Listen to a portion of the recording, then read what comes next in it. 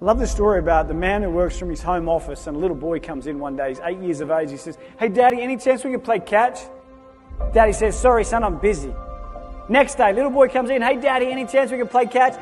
"Sorry, son, I'm busy." Third day in a row, little boy comes in, knocks on Daddy's door. Daddy says, "Son, told you yesterday, told you the day before, I'm busy, I can't play catch." He says, "Oh, Dad, I wasn't going to ask you to play catch today." He goes, "Oh, what were you going to ask me?"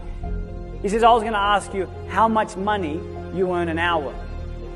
Daddy says, "Son, that's a very rude question, but I earn $50 an hour, so I can put a roof over your head and food in your tummy, so please get him out of my office, I've got work to do."